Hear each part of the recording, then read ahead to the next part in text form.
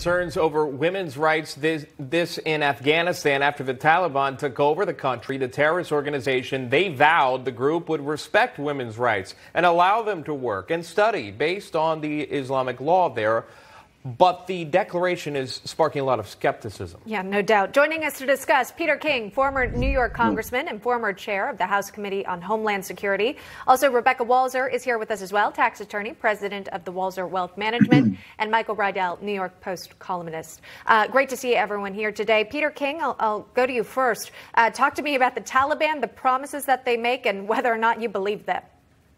Well, first of all, we shouldn't believe anything the Taliban tells us. They are a notorious terrorist group. They are misogynist. They are, again, these are the worst of the worst. Having said that, even if we took verbatim what they said yesterday, they said they would recognize women's rights within the scope of Islamic law. Well, their interpretation of Islamic law basically is that women have no rights. I mean, just look at the way it was before the United States became involved over there. Women had literally no rights. And now we have instances, examples of women being dragged from their homes, women being attacked, young women being turned over to be used by the Taliban soldiers. So, no, this is anyone who relies on the Taliban at all, look at their record. And again, even if you believe their words literally, within Islamist law, their interpretation of Islamist law is that women have no rights.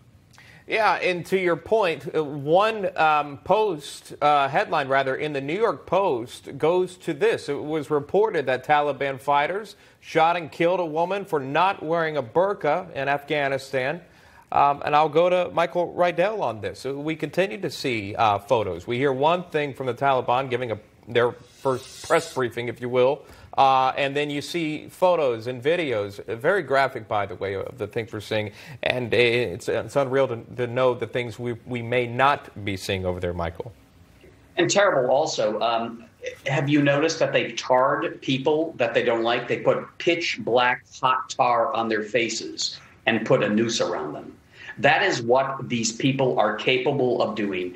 And for the life of me, and Peter, you know Joe Biden, I don't know him at all. Why would he make that decision to pull out so abruptly, to abandon our allies, to abandon Americans who are still hiding in Kabul?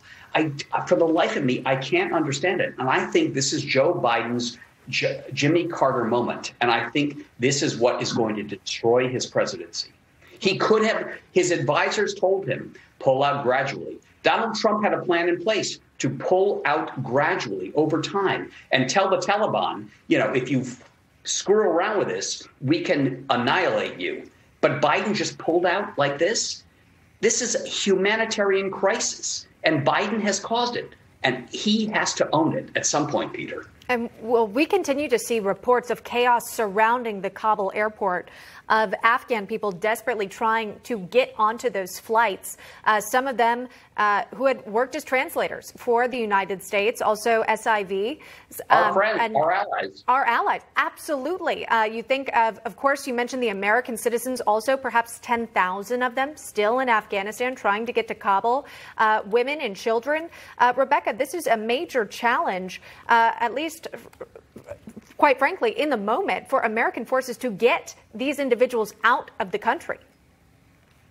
Yes, and I agree with both Peter and Michael. The problem here is it really doesn't matter what the Taliban say with their mouth. We all know that Sharia law is based on the Quran, and there are I could explicitly give you the verses where women are absolutely disparaged in relation to men, with less rights, less property rights, less divorce rights, less sexual rights. I mean, they don't have the right to their own body. Women legally can be raped and then killed for being raped under Sharia law. I hate to be so crass and blunt, but this is the law of the Sharia. And this is why it's causing problems throughout the world, where it's introduced as a sort of another law available to people besides just their home law.